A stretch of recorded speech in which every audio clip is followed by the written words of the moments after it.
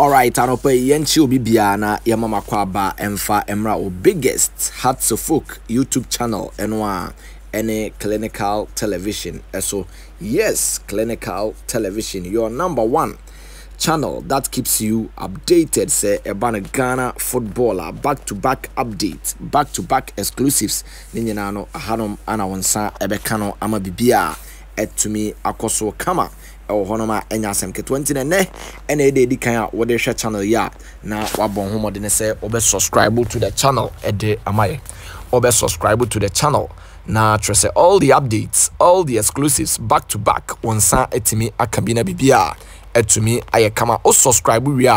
na afi notification button no what try say obe click on adoma no so ede amaye se de be ya brebia na di video ebe to channel no so no system nankasa ebe alert say clinical television ya update you on Ghana football, ya update you on Hearts to Folk, ya update you on Kumasi Asante Koroko na wenye biya na nyoma etumi aye kama enso so ede amaw ehonoma enye asem ketwa ye the latest from the camp of Accra Hearts to Folk eba and afa trending stories a edi adencheche ewo maimu ane nyina no ye de eba dwumadie no so a enye asem ketwa ntine stick and stay na time chuku na trese yemfa nsem nyina emfa emro na chese nyoma entumi enye kama ehonoma enye asem ketwa ye behwe Hearts to Folk pre-season a omoye ewo Lome Togo na trese ye dinkomo Accra ede afri onum na bibia etumi ahyehye yepa enso so ehonum uwurama Hearts to Folk pre-season ensem me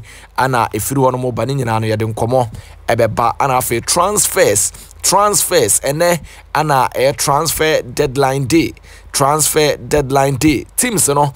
edien ahoboa ana omoye ede amiti transfer deadline day we ni nyina no ye bedimu nkomo na trese bibia etumi aye kama afi ensu atreman ene boboku ane din ede Samatex adwuma wonom ebo ewo CAF Confederation Cup and afi CAF Champions League respectively no ye behwani akamunsem ede atroni aboma baso na trese bibia etumi aye kama akesefo no kwa na wonom akwakototo form nemum Samatex ene ensu atreman afi Dreams FC last season ana aboboku ane din ede Mediama Sporting Club atre say Africa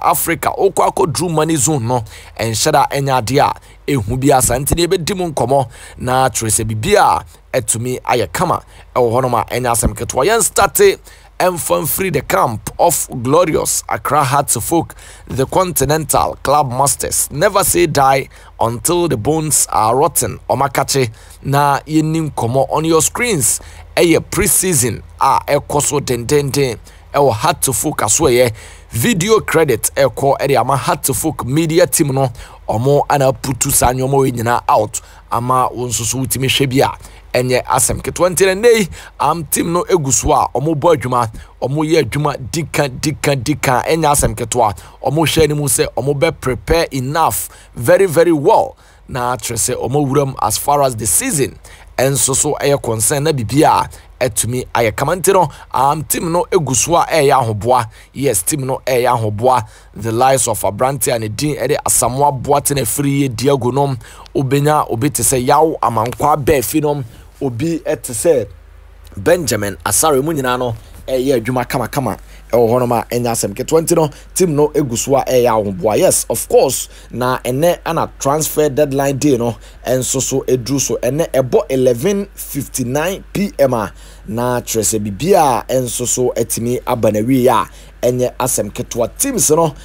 edien ana omoye registration a omoye no sen ana esietie ni nyina no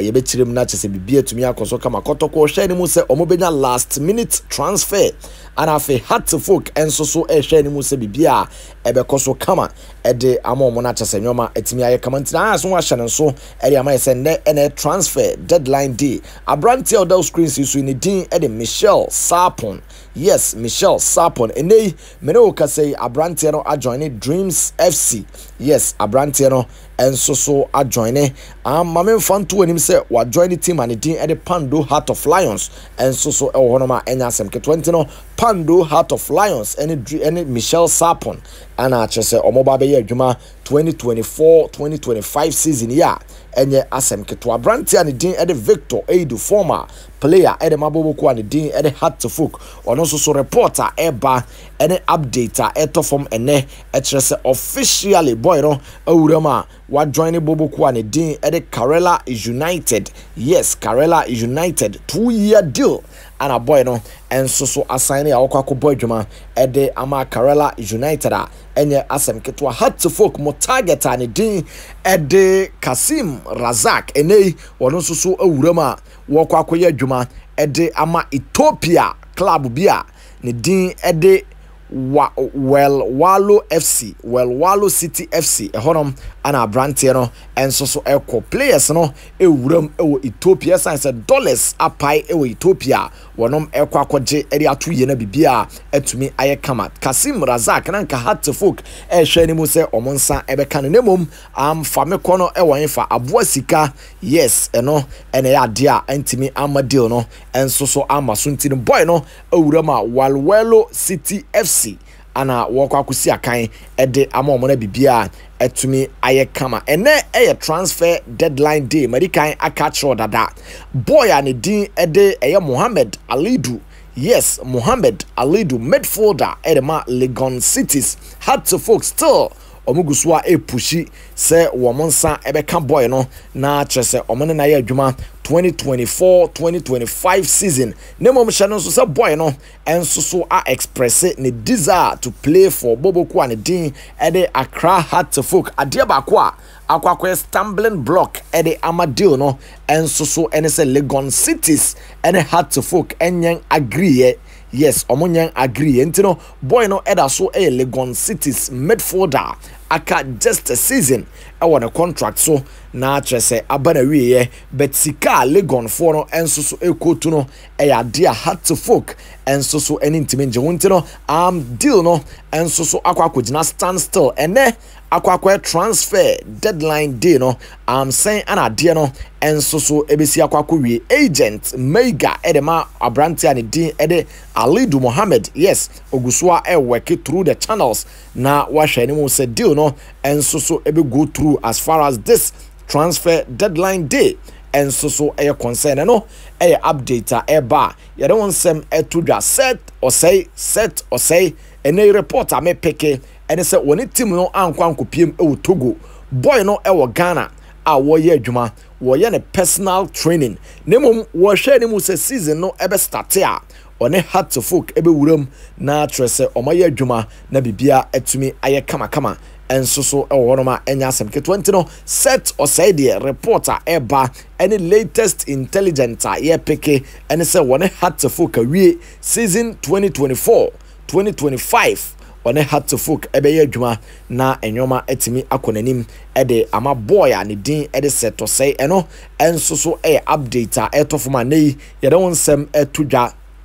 ede amamo ewo dwumadie no so nsu Atreman Football Club enwa omu wura mu enso so ewo Chad eche elect sports etwa omo eka mienu a wonom antimi ante Walid Neema Fusaini ana afe boy a ne din ede Steven Diu womo enenya goals no ede ma nsu Atreman ntino akwakoye 5-0 on aggregate ede ema nsu Atreman ntino oma advance a omo ko omanim ama bibia etumi ayekama ede ama nsu Atreman Football Club. Yes, yema omabaso essence adia Hatfuk ene Kumasi Asante Koroko entumi anya no nsu Atreman eno achi Boboko ane de Samatex ana afe Dreams FC Mediama Sporting Club yam fancy etumi akoso kama ne Samatex enso so ebebo yemfa more Boboko ane de from the ede Victory United free Cameroon of Yebesha Ghana football ebesi akwakosi a enye ase 20